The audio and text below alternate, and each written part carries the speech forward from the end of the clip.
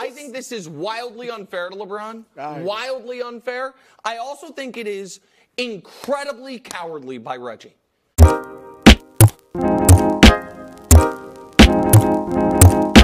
to another MVP podcast. My name is Dale, and today we're talking about Reggie Miller being attacked for giving his opinion on LeBron James. Check it out. Sat here, and I dealt with the total fiction that Reggie and his partners were peddling about him owning MSG. And I was like, people don't even want to relitigate the 90s. But if I may for a moment, did you know Reggie Miller, the building he has his worst career record is MSG? Did you know that he was a career 13-39 on the road against the Knicks? Did you know that in the playoffs he won a total of 6 games against the Knicks and MSG? I let the whole thing just let it lie. It was 30 years ago. Let him create all of his own narratives that he wants. That's fine. But now, when I think definitively he is calling out LeBron James. Oh, that's who it is. No. This is. I was wondering until he said Mount Rushmore. I thought it was What you say? He Mount gave Rushmore? himself with the veteran status. He gave himself an out. But when he says active players on a lot of people's Mount Rushmores, I guess I would ask my. You know what? I'll look into the camera and make the request to my dear friend Dan Patrick, who has Reggie on the show all the time. And Dan is as good of an interviewer as there is in media. Make Reggie tell you who he's talking about. There was 2 options, Steph or LeBron. Steph or LeBron. They're the only 2 active players that are on anyone's Mount Rushmore. And that's it. We, by the way, we know it's LeBron he's talking about, but make him tell you. I mean, and Reggie, he would probably. I bet you he throws Durant in the mix if he even throws. Durant's on no one's Mount Rushmore. I know, but whoever it is, maybe it's the Mount Rushmore bag. I would the bag. Brew, I think this is wildly unfair to LeBron. Wildly unfair. I also think it is incredibly cowardly by Reggie. Name the name. Because, and if he's pressed on it, I almost guarantee you he'll say, I didn't say LeBron. I agree. So I find it outrageous. Outrageous. Yeah. Speaking of the elephant in the room, here is Reggie during the game, last game, possibly taking a shot at LeBron James. Oh, come on. We've got certain guy veteran status in our game that are on a lot of people's Mount Rushmore that like to deflect and point fingers at others. Here's a 22-year-old saying, this is on me. It's my fault. Who are you taking a shot at?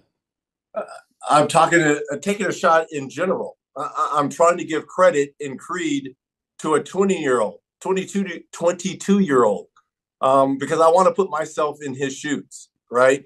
And I remember when I was 21, 22, I don't know if I could have gotten in front of a camera with the world watching and said, this is on me. And I know a lot of people want to think and assume it's LeBron I'm taking shots at because, look, I've been in those locker rooms when certain veterans shy away from that. And it's quick to always pile on LeBron.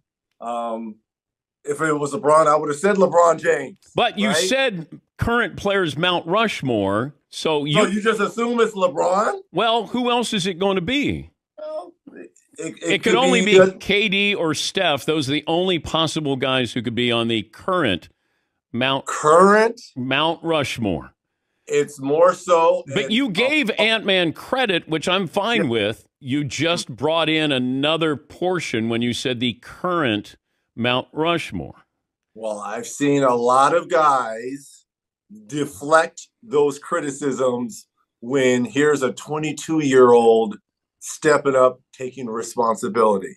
So you could take it either way you want. Is it a shot at LeBron? Absolutely not, because I've seen him do the same thing Ant-Man has done, too. Okay, is there a player in your head, then, if you say it's not LeBron? Because, you know what, you did say this about the coaches got fired, but the players either last week or the week before. So you were saying that you got coaches fired in Phoenix and Los Angeles where players maybe didn't take the blame. No, what I said was the coaches, unfortunately, are always the first. Speaking of I hope that through this whole situation, you can really see how strong the media machine is. And when they want you, that they come and get you. All right, Reggie Miller is entitled to his own opinion. He can say what he wants to say, especially when it's something that many other people were saying at the same time. He spoke for a lot of people, right, who do not have a voice, and even some who do have a voice, and who really felt that Anthony Edwards is a refreshing spirit in the NBA compared with the last 20-something years. Right? He reminded many people of Jordan, reminded many people, you know, of the competitive spirit of, God bless his soul, Kobe Bryant. All right, he's reminiscent of a player from the 90s. This was going around. There's nothing new, all right, that Reggie was saying. He was just stating what the majority of people, in my opinion, were stating.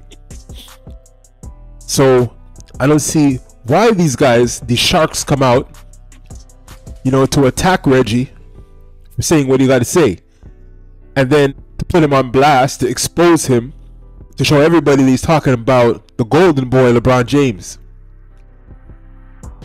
so that he can get bashed. As we know that if you talk about LeBron like that on TV, you get bashed. So obviously Reggie doesn't want to come out and state 100% who he's talking about, because he knew what was going to happen, and this is what happened. Imagine he had mentioned LeBron James. Shannon would have got on him. Kendrick Perkins would have got at him. Nick Wright already got at him, and he didn't even mention a name. But you all know, if the cap fits, you gotta wear it. If the shoe fits, you gotta wear it, right? But these guys are just ashamed of the truth, right? You don't see Nick Wright on here talking about, you know, Reggie Miller being wrong. You don't see Dan Patrick talking about Reggie Miller being wrong about his statement. They probably agree with it, but no slander should come LeBron's way. That's the issue here, okay? But I'm proud that Reggie came out and stated his piece. Just got to deal with the backlash now. That's about it, you know? But with that being said, you know, the older NBA heads, I'm sure they're happy that the NBA is headed in another direction, in a better direction, one that's reminiscent of the past. And I hope that during this transition, that the media as well will head in the direction that is parallel with the players. Right? So a man like Anthony Edwards can be celebrated, and we can bring back that real NBA spirit to the NBA. So that's about it. So until next time.